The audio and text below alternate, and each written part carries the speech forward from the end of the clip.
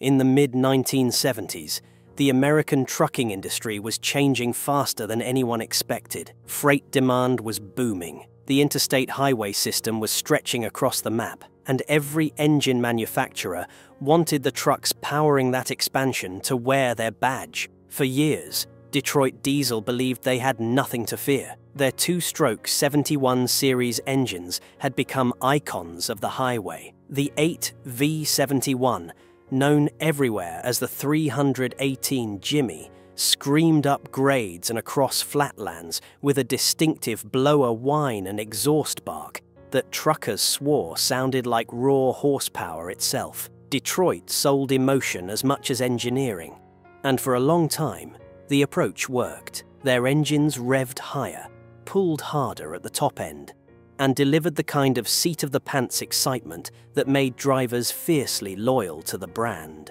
The problem was that excitement alone could not win the future. Two-stroke power came with a cost. To make competitive horsepower, Detroit had to spin fast and burn fuel at a rate that made fleet accountants nervous. The Roots blower, required to make the scavenging cycle work, stole a chunk of power just to keep the engine breathing. There was nothing efficient about a 318 Jimmy trying to stay ahead of its competition at 2,100 RPM. A skilled driver could get the most out of one, but the engines demanded constant attention, careful gear selection, and luck. Push them too hard on a long haul, and failure might arrive in the form of scuffed pistons, dropped valves, or a spun bearing in the middle of nowhere. Detroit had built a legend, but not a sustainable one. While Detroit enjoyed the spotlight, Cummins had been quietly studying the industry's pain points. They saw where the market was headed,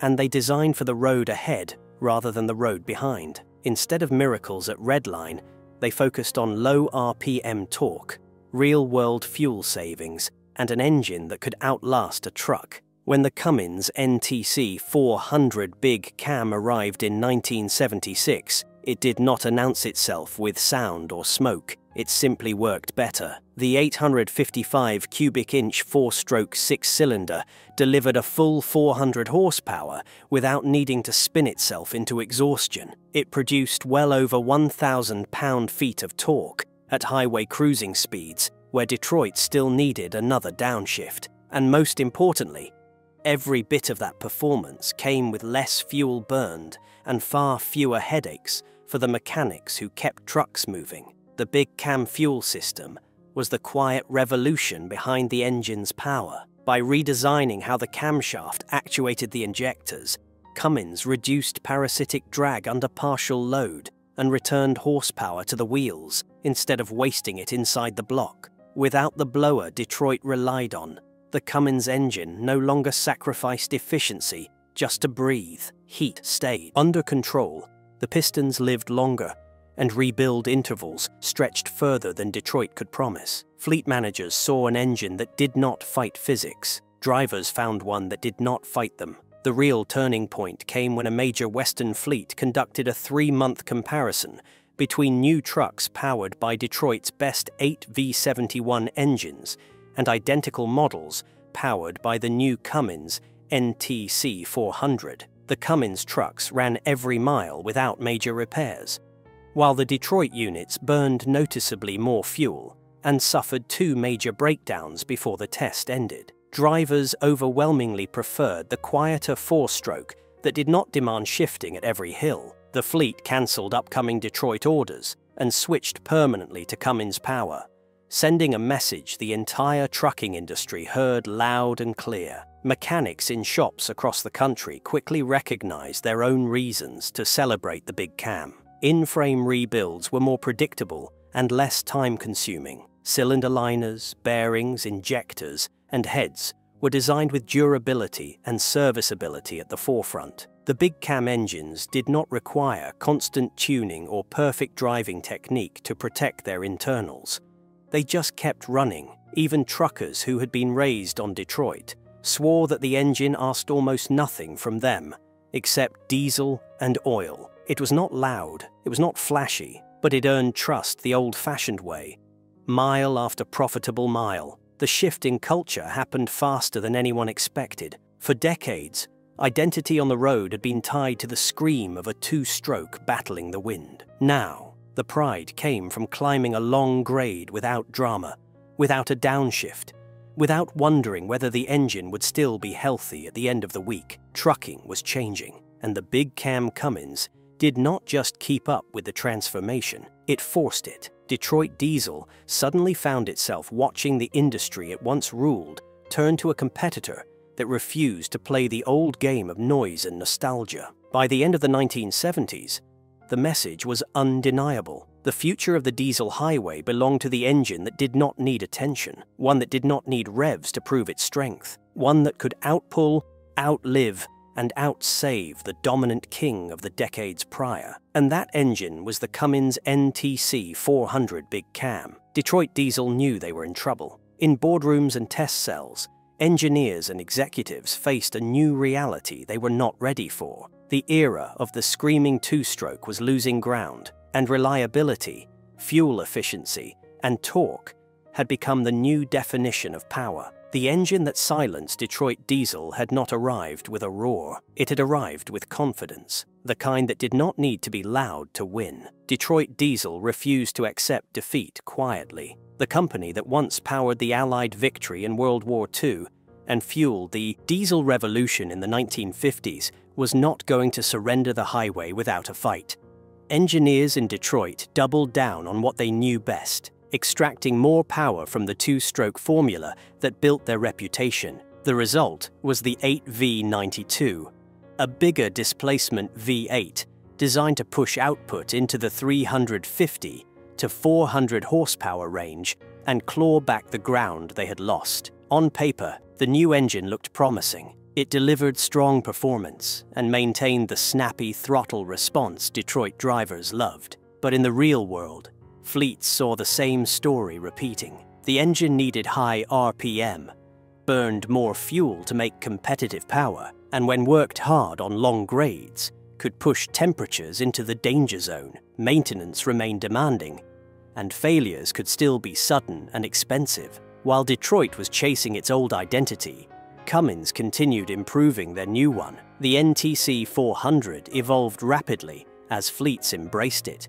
Cummins refined fuel mapping, strengthened bottom-end components, and introduced better cooling packages to match the engine's growing reputation for longevity. Each update built momentum. The big cam did not just win on horsepower, it became the default answer for fleets that valued uptime above all else. Operators understood that trucks sitting in a shop made no money, and drivers knew that reliability was worth more than engine sound. The calculus of trucking had changed forever. Another advantage Cummins brought was flexibility. The big cam family was not tied to a single truck manufacturer, allowing nearly every major brand, Peterbilt, Kenworth, Freightliner, and International, to offer it as standard or optional power. Where Detroit increasingly relied on corporate relationships and OEM bundling to push its engines into new trucks, Cummins used performance to earn the business directly from those paying the bills. If a fleet wanted the most profitable powertrain available, they ordered the big cam.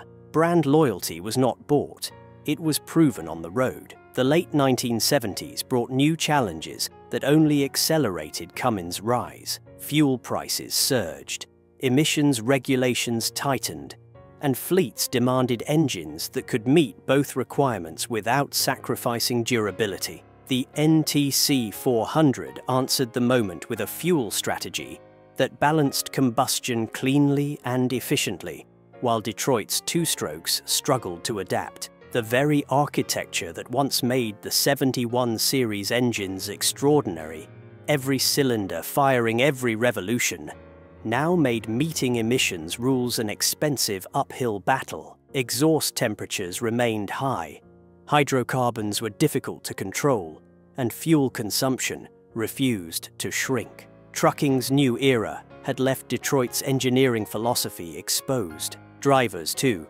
started asking for something different. They no longer wanted to fight every gear change or keep their right foot perfectly modulated to protect the engine. The big cam let them relax into the power rather than wrestle with it. A trucker finishing a 12-hour shift did not miss the noise of an angry two-stroke. They appreciated the calm confidence of an engine designed to make work feel manageable. Engines do not just move freight, they shape the experience of the people behind the wheel. Cummins had built a machine that respected drivers' time, skill, and fatigue. By the early 1980s, the numbers told the story plainly. Cummins-powered trucks dominated long-haul fleets, and the NTC-400 became a benchmark every competing engine would be measured against. The old Detroit 318 was now a nostalgic memory, and the 8V92 was fighting to maintain relevance in niche roles. The battle, once defined by sound, speed, and horsepower,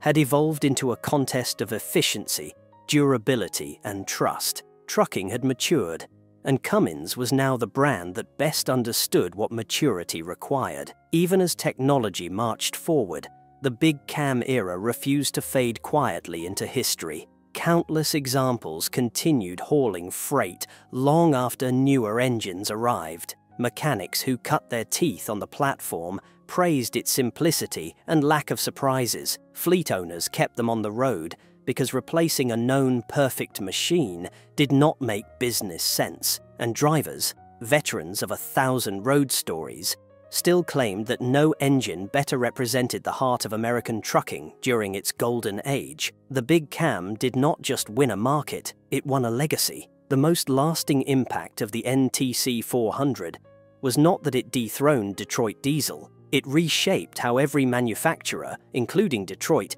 designed engines moving forward. Fuel efficiency became a non-negotiable priority. Low-end torque became the gold standard. Rebuildability became a core selling point rather than an afterthought. The age of loud horsepower had ended, and the age of smart horsepower had begun. Every major success in highway diesel technology since owes a piece of its existence to the lessons Cummins proved in 1976. Today, you can still find NTC-400s in service, outlasting the trucks they were originally bolted into. Some pull grain trailers and livestock through the plains. Some haul logs down mountain grades. Others sit ready in vocational roles, waiting for the next call to earn another paycheck. The paint fades, the cabs rust, and the miles stack higher than anyone imagined when these engines were young. But when the key turns and the starter engages, the big cam almost always answers with the same confident rhythm it had decades ago.